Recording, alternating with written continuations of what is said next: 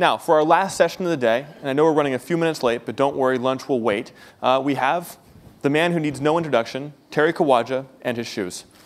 Terry? Thanks, Brian. Thank you, Brian. Listen, nobody appreciates a full room more than a comedian. I mean, a banker. A comedian, a banker. Yes, you get it.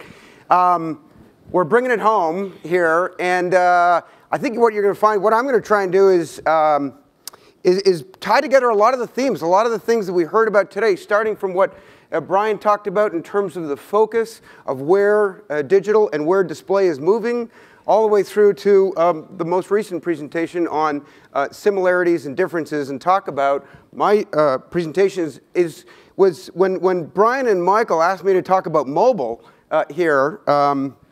I said, great, but the title of it really ought to be The Future of Digital Advertising, because I think that's exactly the case. But the question does remain, why are you listening to an investment banker at an advertising conference? After all, we are the class of people responsible for a global financial meltdown at such cataclysmic scale that it called into that called our whole capitalist system into question. I mean, who has less credibility than bankers? Comedy's all about timing, but Kim Jong-un, we got to get this thing working. Kim Jong-un was not available, and I'm pretty sure Brian tried. Actually, I think he's on the exhibition floor at AdTech. But listen, this is an important issue, because on Wall Street, if you come from Wall Street, you actually have to unlearn some of the things they teach you. I remember day one at Salomon Brothers, many moons ago now. The very first thing they taught us was something called the red suit rule. And the red suit rule stood for the proposition that if a client wants a red suit, sell him a red suit. Don't tell him he'll look ridiculous in a red suit. Do not get in the way of revenue. Just give him what he's asking for.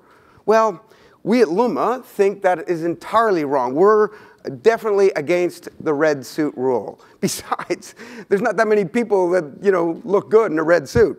But of course, there's always exceptions, though. Always exceptions. Maybe next year. I don't know. You know what? It would be orange, though. Great. I think when we talk about where things are moving, what I want you guys to conclude with at the end of this is a notion similar to what Brian talked about, which is mobile is not different. I'm not sure we'll be calling it mobile or mobile. I'm not sure the word will come up, because it's the future of digital advertising. So it almost becomes irrelevant. The mobile, here's the prediction, in 5 years, there will be no mobile LUMAscape. I'm not sure there'll be one in 3 years. It's irrelevant. It's just the future of digital advertising. You're familiar with, you may be, this document. And of course, now there's a lot of them. We did them for search and for video and for mobile, obviously, social, commerce, gaming. And a new one you're just getting a peek at, unpublished, is the Marketing Technology LUMAscape. Here's what's going on. It's not just about advertising. There's all kinds of targeting and optimization technology that is being leveraged in advertising, but guess what? It's also moving to the website.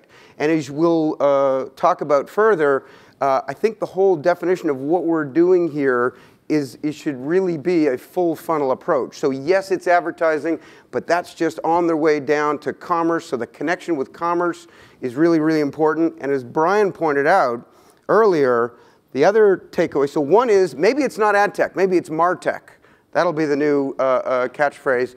And the second is that in this environment, in this more mobile-prone media consumption and commerce opportunity that we're moving into, the consumer is in control. And so that brings about opportunities and challenges, which we'll go through. So yeah, we mapped all these players, great. And then we did something fun last year. We mapped the buyers. We turned the tables and mapped all the buyers in, that are actually doing all the work buying these companies and looking at technologies to build their businesses. And this has been fun, by the way, to get the feedback on some of these guys, because they'll call and say, hey, you have us on the vast way out here in the outer ring, but we have huge digital plans that we intend to make acquisitions, to which we say, come on in, let's talk about it. So ladies and gentlemen, introducing the greatest lead generation effort ever. So, and by the way, if you were to think of this in terms of a marketplace, you've got buyers and sellers, and if you looked at the last few years, it would look something like this. There you go. All summarized for you, better than Excel format. So last month, or 2 months ago now, the IAB came out with a new graphic. They called it the Digital Advertising Arena. And this, they said, was going to be a better way to project the ecosystem than that silly one that they didn't refer to by name. And so, and by the way, the whole point was they said, this is more of an emphasis on brand. They put brand in the center of the circle. And they said that does a better job about talking about brands than the LUMAscape. I said, believe me, we understand about branding. It is called the LUMAscape. But I don't think this is a competitive thing. It's not one or the other. I mean, we can use whatever tools that we think we should use. Besides, the LUMAscape is really just made for corporate development. And by the way, since announcing one big issue that I have with the circle, and I love all formats, but there's one thing missing in that graphic. You know what that thing is? The consumer.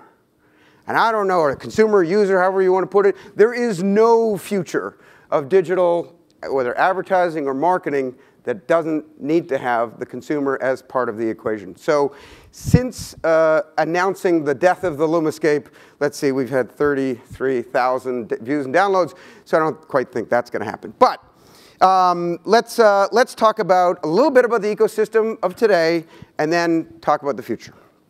So obviously, we got a lot of players, and it's really not as complicated as it first looks. Everyone says, my God, the LUMAscape is this convoluted, fragmented environment. Well, it's just a factual representation of the actual companies in the space, with one exception. I didn't make up any companies.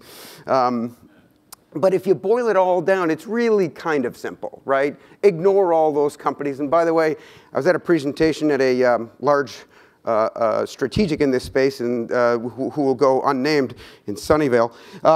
And I was talking about, I showed the LUMAscape, and I said, yeah, but let me help you out. And one of the comments was, good Lord. She said, there's just so many companies in this space. And I said, yeah, but hang on, let me do this. And I filtered it for companies greater than 50 million of net revenue. Let me tell you something. It's a very, very different looking page. So that is something, and it's much more simple than it at first, of course, looks. So there are issues. Some of the things, Brian, when he opened this morning, talked about some of these issues. The fragmentation of the ecosystem, the emphasis on point solutions instead of integrated approach, where everyone's optimizing within their own silos. Clearly, we've got some value leakage that needs to be fixed. And of course, let's face it, there's a 8,000-pound gorilla in the room. There is a perception that there is an over-reliance on the big G. Well, let's talk about solutions. And again, I think Brian did a good job this morning of hinting at some of the things we're likely to see. Amalgamation, bringing together some of these capabilities, obviously multi-channel, standardization and consolidation, to name a few. In fact, I'm going to pick 3 of them and talk about them. So in reverse order, consolidation. A few years ago, I said consolidation is really just less logos. So consolidation can happen one of 2 ways, M&A or failure. Well, let's take a look at both. In M&A land, we did an interesting exercise. We took a look at the LUMAscape as it existed in December 2010 and compared it to the LUMAscape in December of 2012. Well, as it turns out, while there are like 300 some odd companies, there were approximately 200 companies, 204 independent companies in December 2010. And in that intervening 2-year period, we had 53 companies get acquired. At first blush, 2 years, 25% consolidation of an industry. Sounds pretty good. Bad part was 74 new ones popped up. So ladies and gentlemen, we have a case of LUMAscape whack-a-mole. One down, others up. So that's not going to clear it out for us. The other way, as I said, is failure. And listen, we're off to a good start this year. In January, AdBright went out of business. Quadrant 1 was shuttered in February. And Adify closed its doors in March. I say that's a good start. Listen, nothing against the investors, and Adify had an exit before it closed down. Nothing against the investors here, but it's necessary, right? It's that Darwin lives everywhere, and we need fewer players. We need scaled players. We need integration of technology. So there's still a few days left in April. We'll see who's next. And as Brian also referenced, and we heard more about today in terms of the app marketplace, what we really need in this industry, the problem is not so much fragmentation. The real problem is duplication. All these different companies building their own tech stacks, building their own marketing, building their own APIs, building their own very, very duplicative technologies and capabilities. Imagine if we had the efficiency in this industry that exist in other industries where we had an OS. One, or not one, but a few players that had a platform upon which other companies could build their capabilities. Think about it, how much more efficient it would be if all the companies in the space didn't have to raise $50 million, but instead focus on what they do really well and then rely on a partner to give them that kind of scale. Well, we're here for a reason, and I'm talking about this for a reason. AppNexus is doing exactly that. And unlike Google, they're not player coach. So that, I think, is an important issue addressing the Google reliance issue. So that's consolidation and standardization. Let's talk about multi-channel. I think, again, as I said, there's differences between channels and formats. And display, mobile really is display. It's just on different devices. And by the way, we're going to have all kinds of different devices, whether we call them iPads or phones or what's the new phablets is the new mix. And then there's obviously video and of course there's the combination of mobile video. But I want to focus talk about mobile. Obviously we've seen huge growth in eyeballs. People are really moving to the mobile channel as they live with that media consumption and commerce enablement device 24/7. As we heard, it's primarily about apps. These do have important implications in terms of how people will play in it because it sets up a different competitive dynamic when you have concentration. If you were to look at the revenue concentration of the top 5 publishers in display, this is the desktop, you'll see some interesting things. Obviously, it's reasonably consolidated with the top 5 having 50% of the display revenue.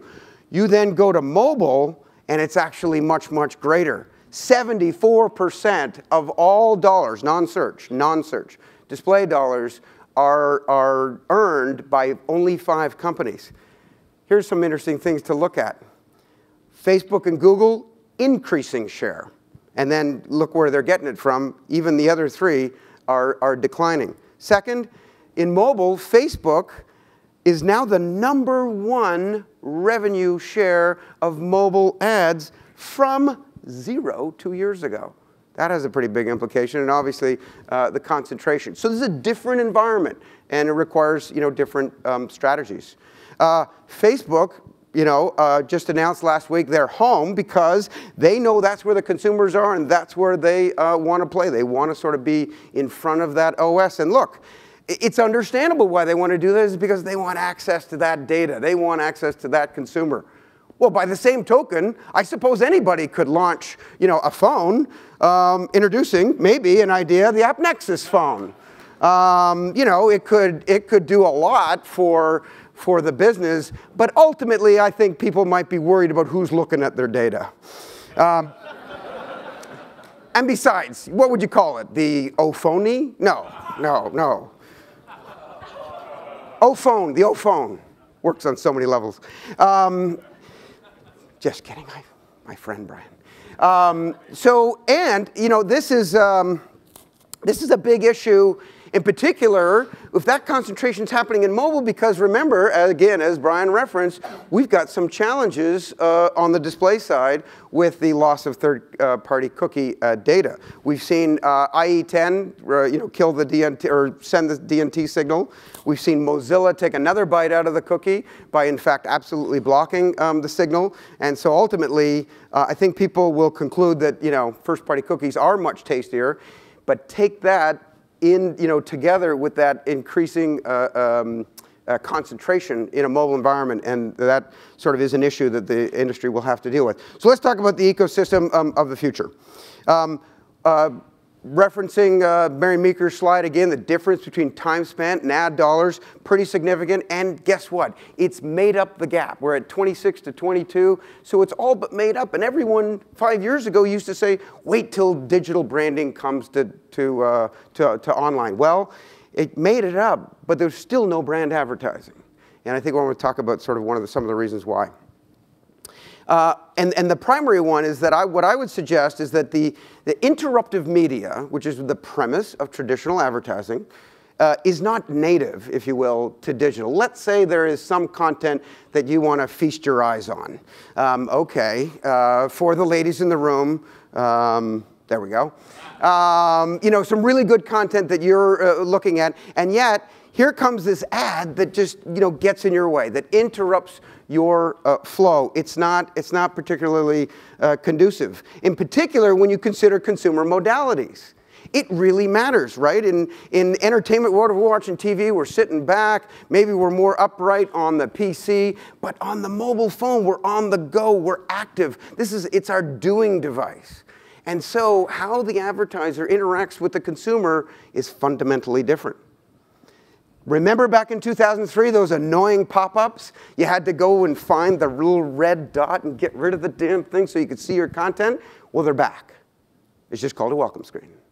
And notice that nobody's button to continue to your content is greater than 8-point font.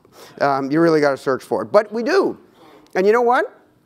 We're just annoyed, mildly annoyed for a few seconds until we click that off. Well, that's interesting. We're mildly annoyed. Once we get to our content, there's banners. But let's face it, what you see, what we all see when we look at this, is this. It's banner blindness. And by the way, to get to the heat map idea, you like the heat map, Brian? This is effectively what we see. We see the content, we don't see the banners. So we've got interruptive welcome screens, we've got banner blindness. Now move to a mobile phone. There's less real estate. There's less opportunity to have that kind of interruptive experience. And thank God. Because could you imagine if you're annoyed by interruptive media online, you are intolerable of it in a mobile environment. Because that's your doing device. It's an intimate device and you want to accomplish things with it. So that's not the way forward, I don't think, for branding in a mobile context. And maybe it doesn't have to be.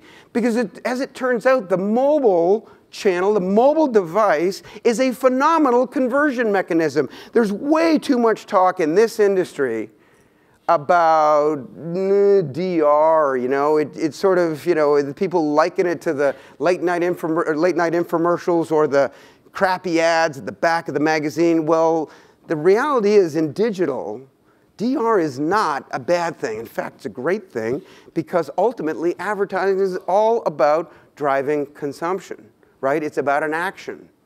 And as it turns out that the mobile device is a phenomenal conversion mechanism. The stats are off the charts and they eclipse the click-through and conversion rates in an online sense by multiples. Because, let's face it, you are, number one, remember that consumer modality? You're in action mode when you're on your phone. So you're accomplishing things, you're doing things, you're buying things, you're visiting things. Number two, it's fully capable both online and offline. You can convert online, you can convert offline two ways. Make a phone call, visit a store. And I can pretty much guarantee that if any of you have made a significant purchase in the last 12 months, you've done it with your phone within 2 feet. So, and by the way, it's much, much bigger than display. The whole display industry, sub 50 billion. Well, if you look at e-commerce, it's several hundred billion. And all retail, which is basically the opportunity, $4.5 trillion. Feast your eyes on those kind of numbers, Jackie. I mean, that's some big stuff. So fine, it's a great conversion mechanism, but how do we brand? It is a little different, and we think it requires three things. Number one, contextual relevance. Again, the consumer is in control. They want it to be a friendly environment. Second of all, engagement. It's a great conversion mechanism, so enable them to do things with that interaction. And third is facilitation. Do not block them, but rather enable people to accomplish what they were otherwise trying to do. So we've heard a lot about native, right? There's people have written about it. You know, what is native? It certainly involves some kind of in-stream or content-related, messaging by marketers. We certainly know that that's not native. And don't worry, I'm an equal opportunity offender. Comedian first, banker second. And there are cautionary things about native, right? You can't have an experience that's unfriendly to the consumer. This is a real page grab from colleagues' Facebook, and look, it's mostly ads. And in the phone, it's even worse, where there's too much in your stream of the marketing message and less about the content. And ultimately, the consumers can install software and get rid of it altogether. So I think we have to be facilitative. We have to be consumer friendly. Last week, the Weather Channel came out with their new app, and here's a campaign by Jeep. It's a great example of a consumer-friendly application. Remember the three things: contextual relevance, the background screen of the creative changes with the weather. Okay, so if it's a cloudy day, it shows up in a cloudy day. If it's nighttime, it's nighttime. So there's contextual relevance. Of course, there's an engagement capability. And most interesting, the ad is in the background. You went there to get the weather, you still got it. All the data is in the front. So it doesn't necessarily have to follow that exact format. I'm just giving that as an example. Enable people, facilitate them in a digital context. So here's the money slide, folks. We're coming to the end. What does it look like? This is not a LUMAscape, but just thinking about how we evolve, we had hand-sold premium inventory, right, from the top publishers. Then, as we heard earlier this morning, we saw the development of hand-sold remnant inventory, enabling smaller publishers and aggregating. Then, of course, we saw the world evolve in the sort of automation or programmatic world, where a lot of people focused on these more efficient exchange-based marketplaces. And then finally, we now are seeing an emergence of something that's less, more amorphous, more nascent. I'll call it native/social, but it's content that engages the consumer, many of which doesn't necessarily utilize advertising in the traditional sense. And interestingly and importantly, per my earlier comments, the relation to commerce. So as it turns out, and there's different advertiser objectives. One is more direct response oriented, the other more brand, but they all connect to commerce. So programmatic connects to commerce, retargeting, right? Pretty clear. The other side, the native social side, connects to commerce a couple different ways. Integrated models like Fab. If I said to you, is Fab a content company or a commerce company? The answer is yes. And then also like Bazaar Voice with reviews. So there is that nice connection to commerce, which again I think is going to be more and more important as we think of this as marketing technology, not necessarily just advertising. And for the big guys, they're going to have to enable themselves, both with automation and with this new, more consumer-friendly environment. And by the way, the nirvana is if you can get right at the middle, right? If you can bring programmatic scale to content, because a lot of that content stuff is one-off and it feels like an agency. There's not a lot of duplication. So let's talk about that. Let's talk about enablement. We are here, after all, at the App Nexus Summit. And think about their position in this ecosystem and how they help enable. And I'll give you 4 examples: big, medium, and small. Well, obviously, you're familiar with their relationship with Microsoft, and they monetize much of their inventory. But likewise, CPX Interactive built a great ad network. A lot of clients, the whole move towards programmatic, and they sit there and say, how do we play in that game? Should we duplicate AppNexus's effort? Should we, invest and raise a whole bunch of more money and dilute themselves? Hell no, they're smart. They partner with AppNexus so that they basically get the same advantages as if they had spent that money, only without all that unnecessary dilution. And then Schenectady, another company that does a lot of cool, rich media engagements, they leverage the scale that AppNexus brings. So that's sort of how they play a central role in what I think is a much more interesting future of digital advertising. With that, I thank you.